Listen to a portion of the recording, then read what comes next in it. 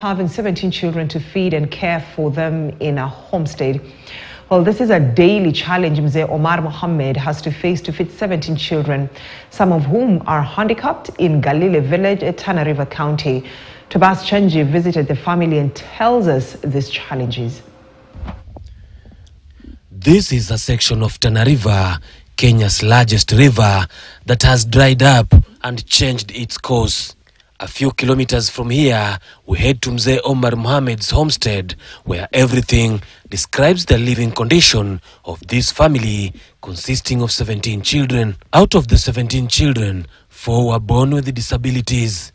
2 are deaf, 1 was partially blind a few years ago, and the other one is using wheelchair as he cannot move. Sahi ilikuwa ni wakati ya ingia maka 4 akapeleka Nasar, lakini hajiwezi, hayoni, akasumbua saa yote, akalia, manake hayoni. Wakati menzake imekimbia, yeye hawezi kukimbia. One of the boys, Abdul Nasir Muhammad, who was blind, benefited from a medical camp organized by the Kenya Ports Authority and can now see. The rest of the siblings will, however, continue relying on their parents. He was treated by an ophthalmologist, Stanley Kipkemboi.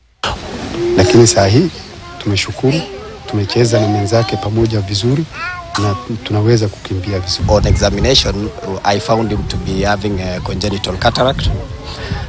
Congenital cataract, which is it is a condition that the crystalline lens is opaque. The nearest hospital is over 12 kilometers, and moving there is a challenge. Mimi sina shughuli mwingine, natumia ile gari ya punda. Kitu mimi iko nayo, unabeba kuni, unaleta hapa mji. Kama kina mama nataka kuni, nahitaji mimi anaenda kubeba.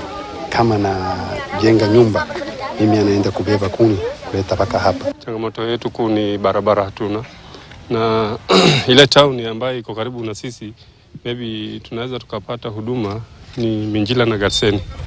Many families face these challenges of caring for persons with disabilities owing to delayed